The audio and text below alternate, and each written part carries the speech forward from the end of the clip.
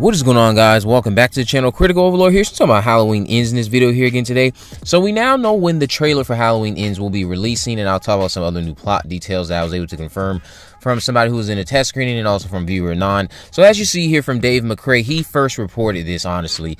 He put out this tweet that says, what do The Ring and the Halloween Ends trailer have in common? Obviously, the answer to that would be 7 days. And then, of course, a few hours later, Jamie Lee Curtis put out a tweet saying July 20th, which was 7 days from yesterday, I guess. So we're going to get the trailer on July 20th, next Wednesday. And once Dave tweeted this out, I just knew that was basically a confirmation. I'll go into explanation as to why later on after this.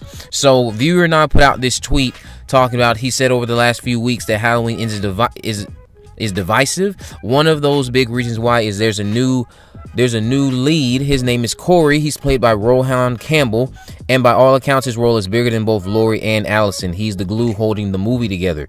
Now Rohan Campbell, I actually made a video talking about Rohan Campbell and how he is most likely a cast member due to a photo of him on set with both Allison and Laurie. In this case, of course, Andy and Jamie Lee. Here he is with both of them on set of Halloween Ends.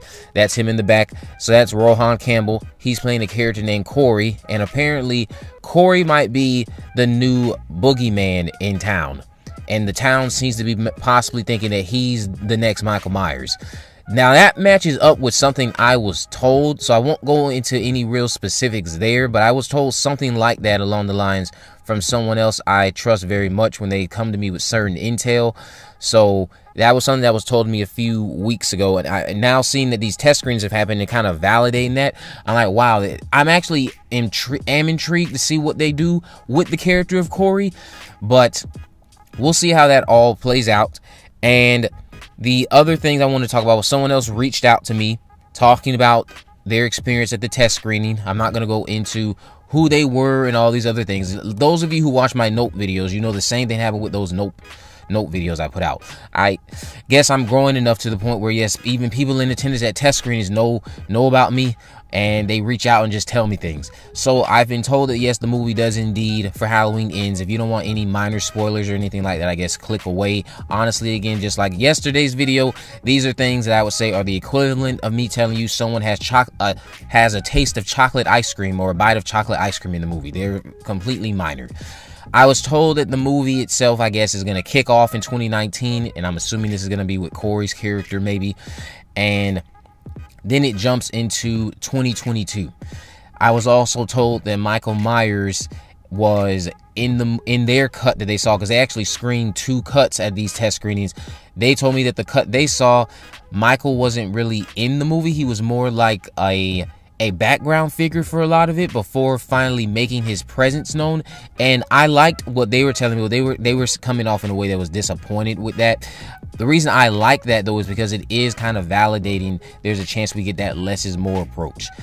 And it also sounds kind of similar to a Halloween 5 concept that Dave McCrae also made a couple years ago, where he was talking about how they should have done Halloween 5 with Jamie in Smith's Grove or another sanitarium. Bodies start dropping around. You don't see Michael throughout the movie. You start thinking it's actually Jamie doing that. The movie plays tricks with you, and then ultimately you find out in the end, of course, it was Michael. He is back, and you see Michael. He's probably on screen for a total amount of maybe 10 minutes in that concept, I think Dave was trying to get across.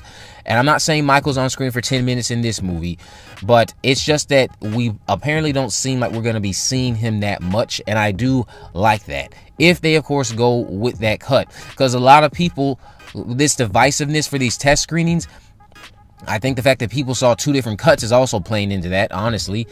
I was told about the fact that the movie starts in 2019. I was also told about another actor that I confirmed, or was able to confirm. So we got the confirmation of Rohan Campbell from viewer Anon, and I can also tell you that Emily Brinks is another person who is actually going to be in the movie. Emily Brinks, for those of you who watched my videos in the past where I was talking about potential cast members, because we still don't even have cast member announcements, I tried to do the same thing with Halloween ends that I was able to do with Jeepers Creepers 4, where I was able to track down cast members and have people reach out to me and tell me cast members and bring it to you guys.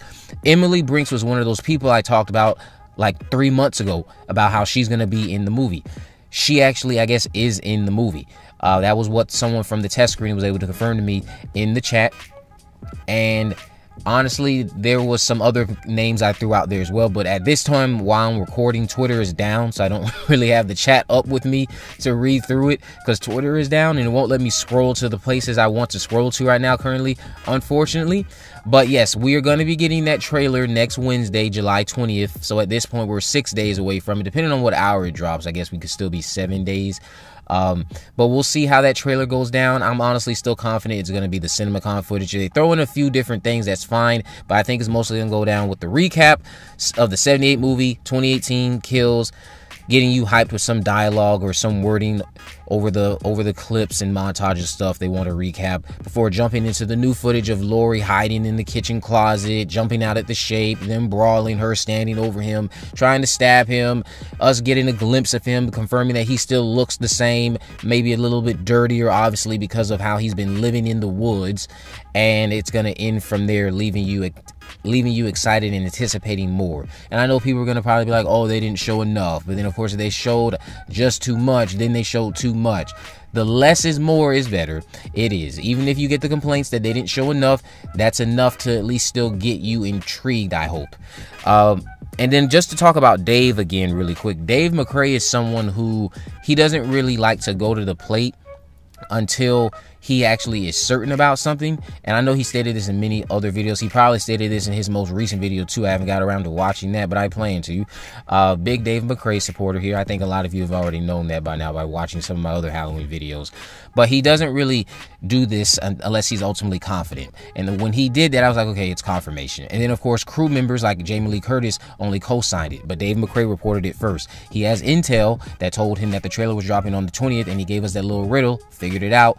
7 days, The Ring. So we're gonna get that trailer next Wednesday. But let me know what you guys think about all this down in the comment section below. If you haven't already, of course, make sure you subscribe, turn on post notifications so you can never miss a video. In the description, I have links to social media accounts on Facebook, Twitter, and Instagram. You can message me there, of course, to let me know any movies, news, or reviews you'd like me to cover in the future. And with all that in mind, guys, I will see you in the next video.